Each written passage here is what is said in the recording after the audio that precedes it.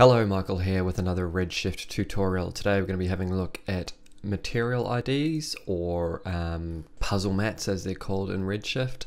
So this is a very simple way of isolating an element of your render so you can add effects to it, or you can change its hue or change its exposure or any number of things. So the first thing we're going to do is create a MatteID pass. So in the render settings, go to your AOV, then scroll to PuzzleMatte, click add, and then if you click this button here, it'll show the attributes for it. We're going to use the red channel 1 for the material ID, and that's set now. And then now we're going to go to the Hypershade Editor. If you haven't already, map out your material for your object. So this is my robot. I'm going to go to the node on the right and click Redshift, and then make sure that your material ID is set to 1. With that done, we'll go to rendering, we'll go to render and batch render. Because as a pass we have to do a batch render, we can't just do an IPR and save it out. So I will pause the recording and be back in a second. Okay, so our render is finished, so let's jump into Windows Explorer. Your batch renders will render out by default to the images folder within your project. So those are my two there. So you see I've got my beauty pass and my PuzzleMatte. So let's jump into Nuke and we'll just grab both of those and drag them in. And so you'll see that we've got the MatteID pass on the left and the beauty pass on the right. So the first thing we'll do is we'll create a grade node by hitting tab and then typing in grade, and we'll connect that to our beauty pass and then to our viewer by pressing 1 with it selected. And if you change the gamma, for example, you'll see that everything gets changed, but we can actually grab this little tab here, which is the mask, and apply it to our PuzzleMatte.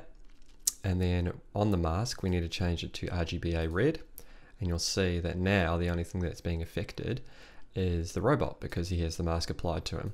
So you can continue this if you wanted to, say, do a hue shift, for example, and then once again the same thing, assign it to the mask, change it to RGBA red, change whatever saturation, for example. And yeah, and that's pretty much all there is to it. So now you can go in and assign masks to your materials, and you can adjust them in post if need be, which is really useful, particularly for like this, the main character in this short, being able to do some finer adjustments because maybe the lights didn't quite give me the amount of saturation or contrast I wanted versus the background. That sort of thing's really useful. So if you liked this tutorial, make sure you click the like button so other people can find it, and if you haven't already, make sure you're subscribed, as I'm doing a couple of CG tutorials every week for things like Redshift and Nuke now, and other CG products. If you want to stay up to date, make sure you're following on Facebook, link in the description. That's it for now though. Thank you very much for watching, and happy rendering.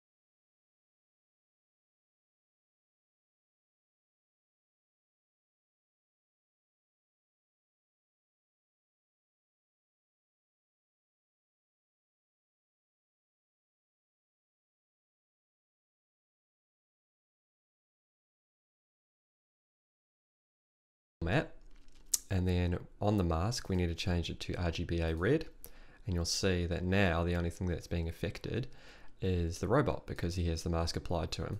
So you can continue this if you wanted to, say, do a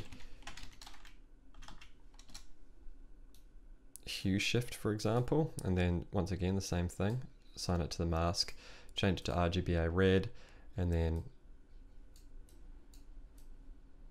change whatever saturation, for example.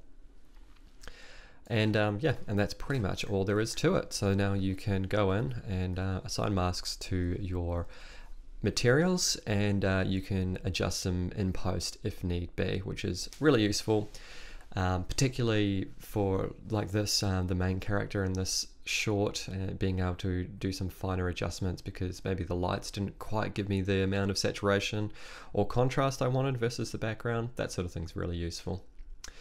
But that's so if you liked this tutorial, make sure you click the like button so other people can find it. And if you haven't already, make sure you're subscribed, as I'm doing a couple of CG tutorials every week for things like Redshift and Nuke now and other CG products.